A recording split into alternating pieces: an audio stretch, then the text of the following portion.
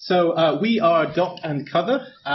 This came out of one of the ideas yesterday suggested by Robin, where what we've been trying to do is understand how to do automated documentation coverage testing. So you all know about code coverage.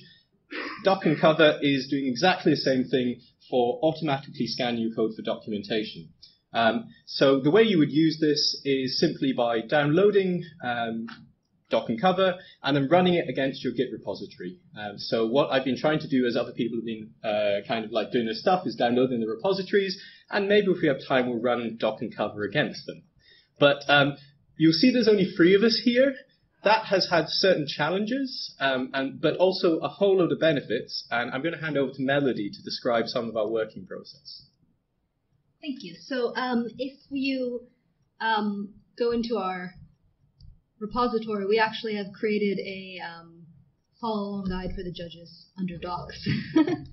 So basically what we wanted to do is we wanted to be able to put together this program as simply and straightforwardly as we could, considering all 3 of us had, between the 3 of us, 1 person's working knowledge of Python and regex.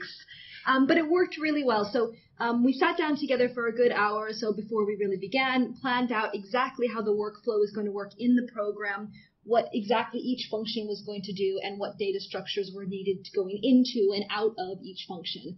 At that point, we could separate and each work on a different part of the full program process. What we did is we tried to use best practice, considering this is part of best practice, what it's actually covering. We used the open infrastructure of GitHub. All of our code is open and free, and we all agreed upon a license and how open we were going to begin before we even began doing it. Big why was that we wanted to make sure that people had a straightforward way of having good practice, 1 click, and being able to do this. The way we worked together is we all worked around a table. There's only 3 of us, so we didn't really need to have scrums. We could just poke each other when we needed to say. But because we all had different experiences and different accuracy levels, we were able to write our own code and then correct everyone's code. Everyone contributed to everyone's bit of the puzzle. And I will pass it on. So the way it works is we try to have it so that it could be modular and you could make extensions to it. So the first thing it does is it looks at your directory, it goes through and it identifies certain file extensions and then groups them into their language types. So at the minute it looks for Python files. That can then be passed on to a parser which will start looking through those files and looking for what it knows to be Python definitions. We started running out of time and didn't get as much as we wanted to. It currently doesn't do Python classes. It only focuses on the actual Python functions themselves. It then looks at, in that sense, it's looking at the developer documentation, so it's looking for comments straight after the function to see whether you've described your input parameters, your output from each function, whether you just describe what that function does. It then also looks at user-level documentation. A separate part that is modular, so you can add to it, looks into currently only markdown documents to see whether you've described your functions in there. Auto excludes anything where you've just got a list of functions so that you're not trying to cheat it. But the idea is, it can be cheated, but it's there to help you as much as it is to put it in something like the software assessment framework so we can assess software.